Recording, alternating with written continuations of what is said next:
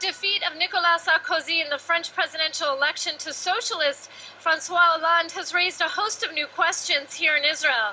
Sarkozy was seen by top Israeli politicians as a staunch ally and personal friend of Israel, someone who was committed to ensuring the security of the state, to stopping Iran's nuclear facilities, and fighting anti-Semitism in France. But where does Francois Hollande stand on these key issues? Will France's relationship with Israel change under his leadership? The newly elected president of France is thought by many to have a neutral position on Israel, not overly negative or positive. On paper, his positions on Israeli security are almost identical to Sarkozy's.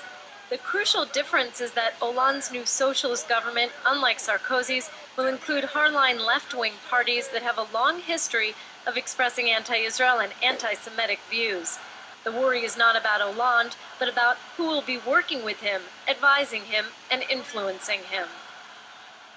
One of the people he's considering nominating for Prime Minister is Martine Aubry, who's known for her very anti-Israel statements. So there is going to be a change with the way France behaves internationally regarding Israel and the Arab-Palestinian conflict, and yes, there's room for concern. France's Jewish community of 600,000 would also be affected. Attacks by government officials on their community or Israel would only feed the growing problem of anti-Semitism and the violent attacks it can provoke. On the issue of Iran's nuclear program, Israeli officials may also have concerns about Hollande. Israel welcomes Sarkozy's tough and aggressive stance on Iran, his push to get support for tighter sanctions, and his willingness to flex France's military muscle, as he did in Libya. Hollande has promised to be, quote, firm with Iran, but has not elaborated on what that means. And his foreign policy advisors say he opposes Israeli or American military action in Iran, even if they develop a nuclear weapon.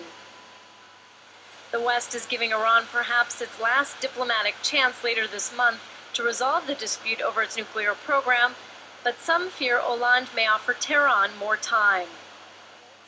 And it looks very much like Mr. Hollande is going to try to start those talks again and repeat the very same mistakes that President Obama did 3 years ago. So on that case, I think that on the issue of Iran, there's a lot of concern because Mr. Hollande might undo the coalition that has been built by America and by France for the past year. Israeli Prime Minister Netanyahu and Defense Minister Barak would not take well to that. The last thing they want to do is give Iran more time. They're pushing for sanctions to cripple Iran's economy and threatening military action. On the peace process, Israeli officials don't expect Hollande's position to be very different from Sarkozy's. He also supports a two-state solution based on the 1967 borders. And like Sarkozy, he opposes Israeli building in the Jewish settlements. He's also called for Hamas to abandon its armed resistance. It's expected that Hollande will come to visit Israel sometime this summer. While on the campaign trail, Hollande promised to come here if elected. Jordana Miller, JN1, Jerusalem.